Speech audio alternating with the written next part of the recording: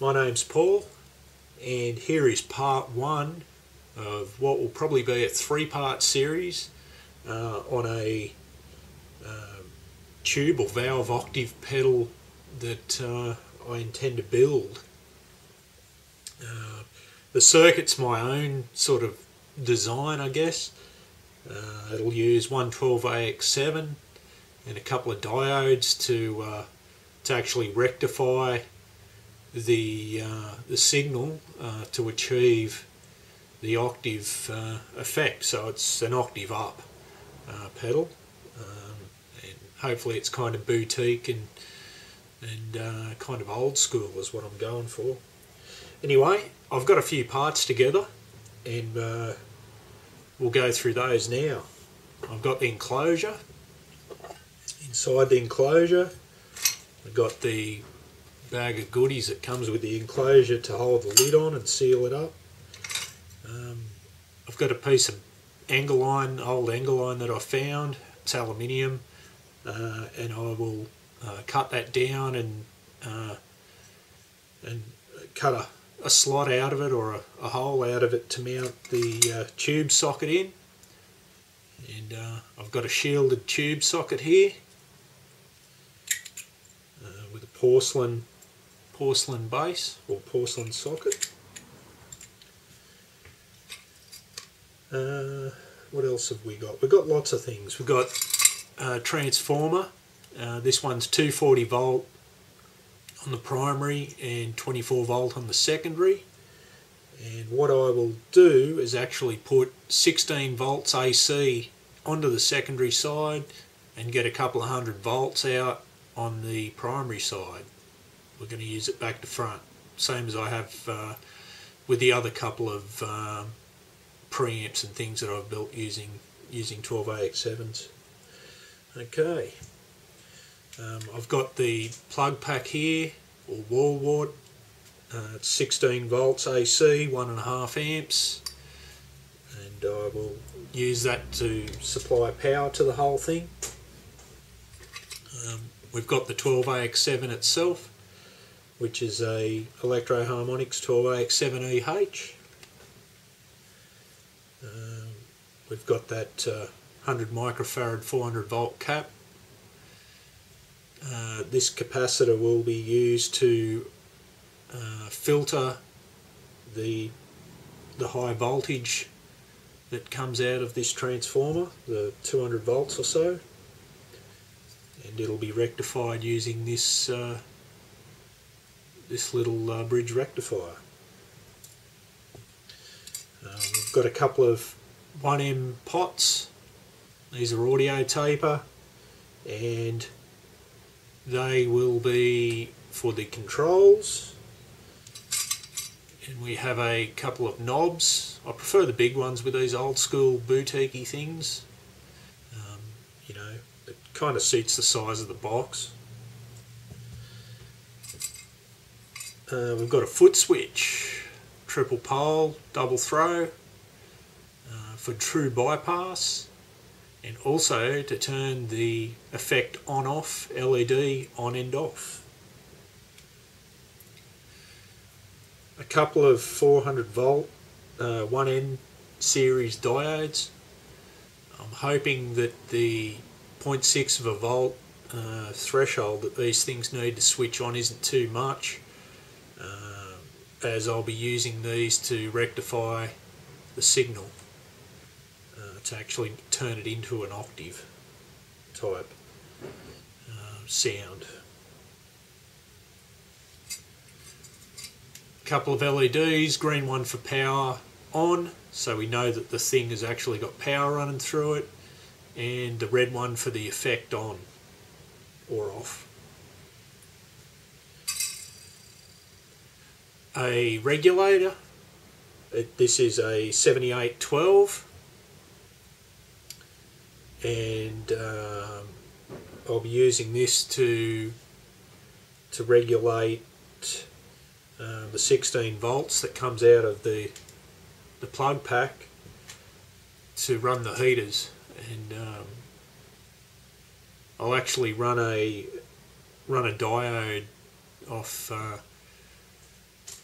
off the pin that goes to the negative rail to bump the voltage up another 0.6 of a volt, so it'll end up being 12.6, which is exactly what the heaters need in the 12AX7 when you run them in series.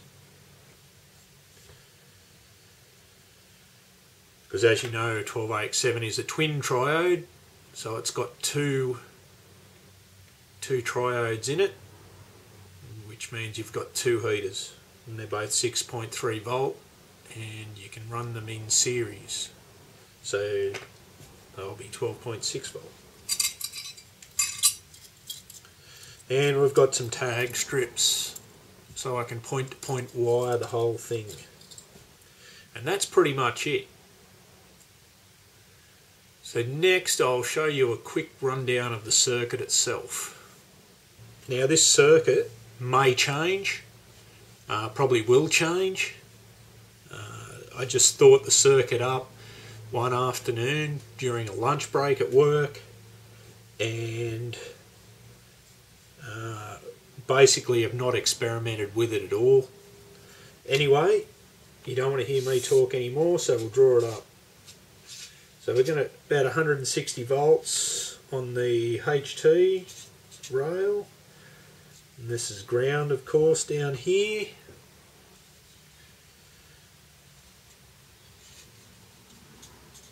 Input,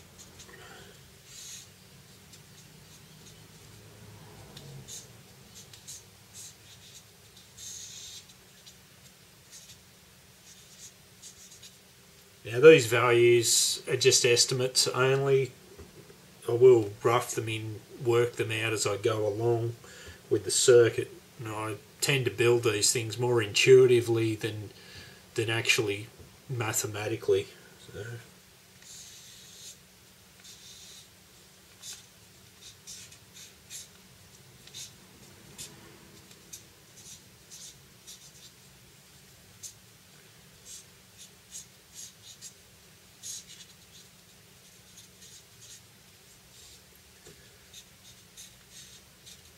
Okay, so from there that pretty much looks similar to the front end of most old tube amps, or an old Marshall anyway. They're pretty close to that,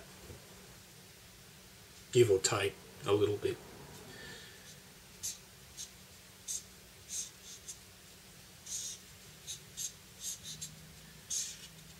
Now this potential divider I have here may change. Actually, I might put a capacitor in there just to isolate the DC there, or decouple the DC.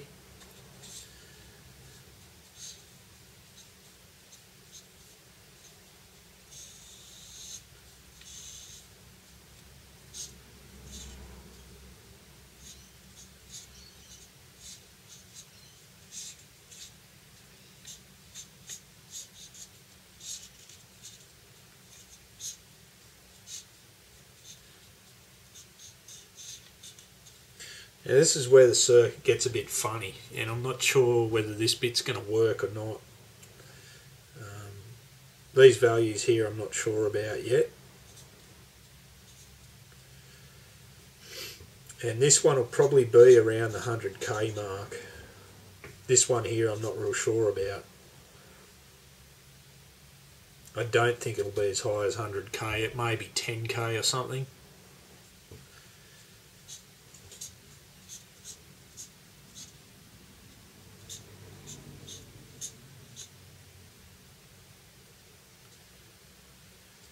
And we might run a couple of capacitors.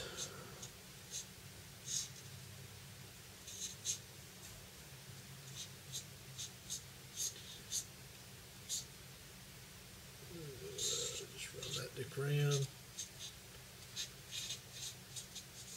and that'll be our output.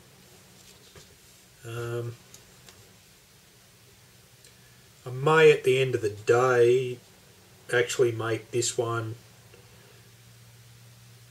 a I might end up doing something like that.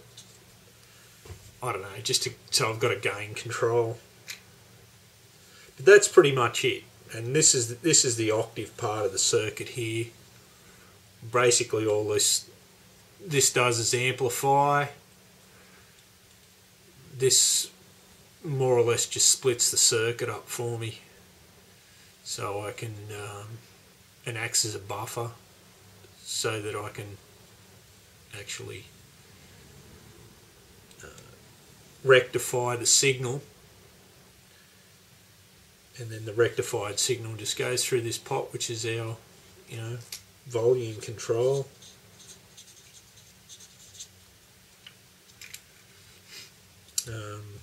And out it goes. So thanks for watching anyway, and if you want to subscribe or anything, fire away. If you're keen to see if I can actually make this thing work. And have a good day. Give me a thumbs up or something. I'll catch you later.